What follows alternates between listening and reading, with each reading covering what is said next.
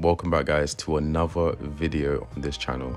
Today we're going to be talking about something which I get asked a lot, especially by people who don't watch F1, and it's a very simple question. Is Formula One rigged? Now the short answer is yes, it is rigged, but you have to let me explain. There are many levels to the word rigged, and it's not so simple as, well, the sport is fixed. We know who's going to win from the start of the race. Because if anything, it's not like that. We don't know who's going to win from the start of the race. But F1 is very different to other sports, such as basketball, football, MMA, in which there is much more of an emphasis on the human factor. F1 places a very high emphasis on the engineering of a car.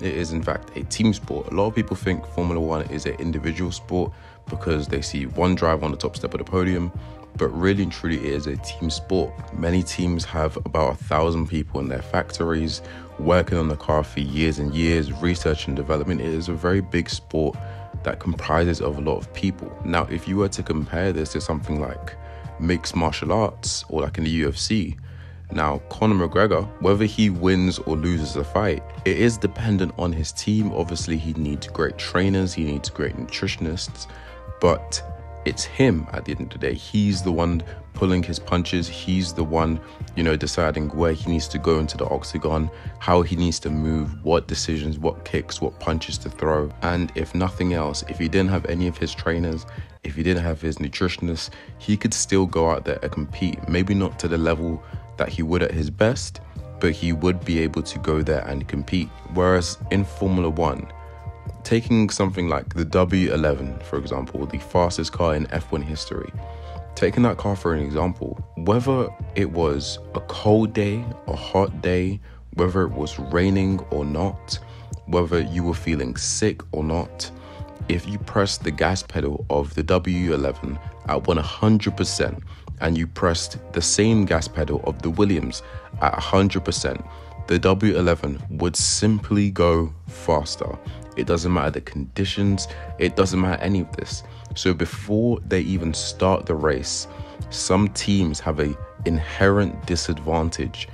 It's essentially, to put it in football terms, it's essentially like Real Madrid playing against Atletico Madrid, except Atletico Madrid starts off with 9 men compared to Real Madrid's 11 men.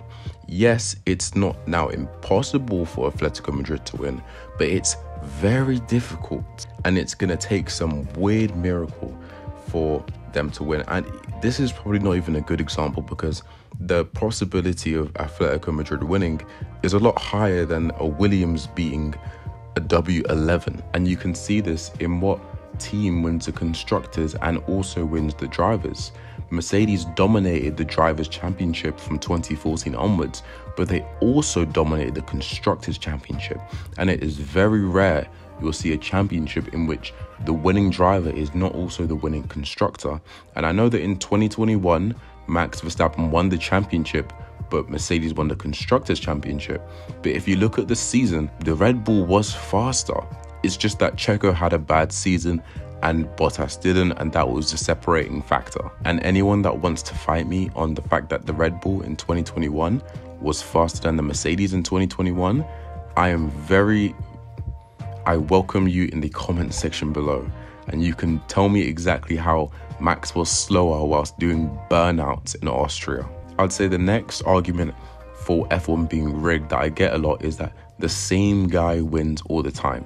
Before it was Schumacher, then it was Vettel, then it was Hamilton, and now it's gonna be Max Verstappen.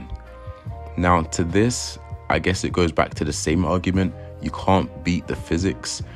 Adrian Newey creating those dynamite cars for Sebastian Vettel and for Max Verstappen now. Lewis Hamilton in the turbo hybrid era having some of the most dominant cars to ever see a Formula One track to date.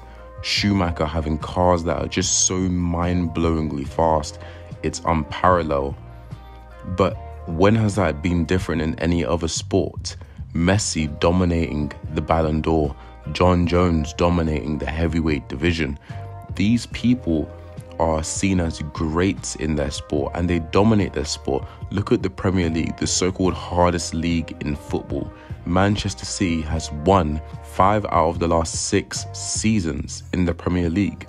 Now, if that isn't domination, then you tell me what is. But you wouldn't say that the Premier League is rigged because of it. You would just say that one team is effectively dominating. Now, when I usually say this, people usually say, well, in those scenarios, player agency comes into play. And in Formula One, because of what we talked about earlier about cars being inherently faster than other cars and other drivers not being able to do anything about it due to physics, it is inherently unfair. And so the guy with the fastest car is essentially rigged to win. And to be honest, you're not completely wrong. Like you do have a solid point. In F1, you'll see many diehard F1 fans, whenever they get mad that their favorite driver isn't winning, they'll say to the driver that is winning, it's just the car, because they know that there is a massive disadvantage to not having the fastest car on the grid. And it is in fact very hard to know who is actually the best driver on the grid and who just has a leg up because of their car. If Lewis Hamilton, Max Verstappen and Fernando Alonso all had the fastest car in 2023, what would the championship look like? It wouldn't be a clean sweep domination like it was this year. How close would it be? Would Alonso get his 3rd title? Would Hamilton get his 8th title? Would Verstappen show them both up and show them that the young guy is now taken over? We don't know, and nobody can conclusively say because they don't have the same level car. At best, we'll get seasons that are extremely close, like 2021, but even then, the development battle will see that some races it means that the Mercedes faster, some races the Red Bull's faster, and some races it's a toss-up. But it's never equal playing field. It's never man against man like it is in football, like it is in basketball, like it is in these other sports that people say are not rigged. Now, the next thing is big controversies. Controversy and Formula One really do go hand in hand. You can't have a good Formula One season without a little bit of controversy. Flexi wings, DAS, you name it, it's been there. Team principals going at it. Everyone needs a little bit of controversy to have a good season. It plays into the story. The narrative is not just about what happens on track, it's about what happens off track as well. But when you have massive controversies that clearly go against the rules of the sport, such as Singapore 2008 and Abu Dhabi 2021, it makes the sport look really bad. It makes it look like they are rigged, especially when there are a lot of claims that the regulation change in 21 was specifically made to dethrone Mercedes and punish their low-rake design that has benefited them for so many years. Ultimately, controversy is inevitable. You can't get to the highest level of sport without a little bit of controversy. Even in these other sports where it's so-called better, you have multiple allegations of people taking steroids, multiple allegations of cheating, financial fair play misconduct, and so on and so forth. There is controversy everywhere you go. But I think about what makes those things different than other sports is that these things play a part in the actual winning of the sport directly. Things like financial fair play, they almost kind of go on in the background. But Abu Dhabi 21 is on the pitch. That is essentially like the referee giving a penalty for something that didn't happen in the box. It's absurd.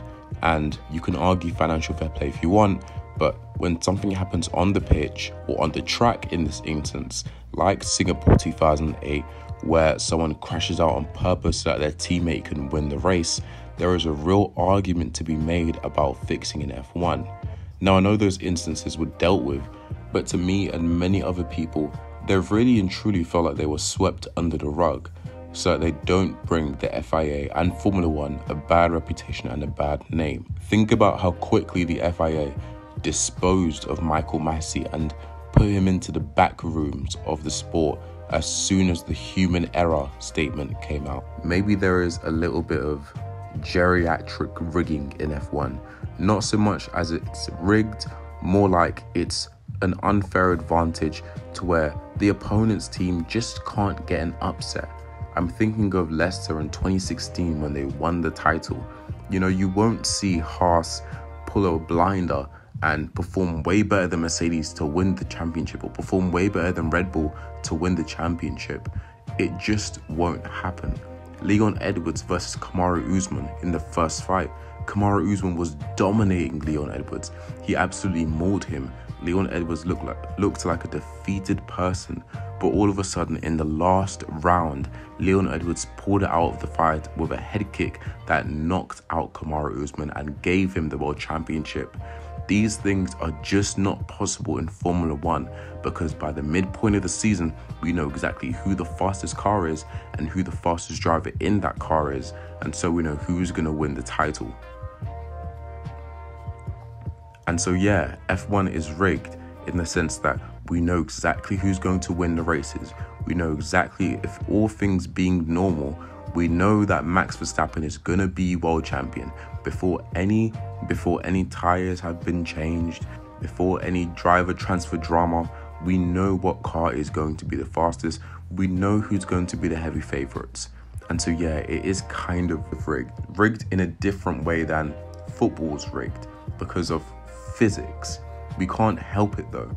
This sport is a team sport. It's a massive sport, and it's more of a scientific sport than people realize. Formula One depends heavily on predictable physics. And you can't suddenly wake up one day and just decide your car is going to be better. Yes, you can make improvements, but those improvements take time because innovation and development take time. You can't go on a winning streak and just get momentum because your team is in the zone. You need substantial, real-world improvements that can be quantified. And without talking about things like the budget differences between teams, the staff difference between teams, and the experiences and the engines and, you know, the suppliers and all that extra stuff. Yes, there is a level of rigging to F1, but we still love F1. F1 has delivered some unexpected moments because even though we know exactly what's going to happen, that makes it even better when something crazy does happen. George Russell getting P2 in Spa qualifying in 2021. Lewis Hamilton passing Glock on the penultimate corner to secure the championship. Michael Schumacher becoming the first driver to get 7 world championships. And Fernando Alonso a year later taking the fight to him and winning. These things are not predictable. We don't see them coming. And so unlike other sports in which they can keep an eye on and they can know that something crazy might happen, in Formula One, we know something crazy probably won't happen. And that makes it even more special when it does. It makes it so that that championship that we've been waiting 5 years to see, when we do get it, it's a battle for the ages. Formula One is rigged, but it's rigged in the best way possible.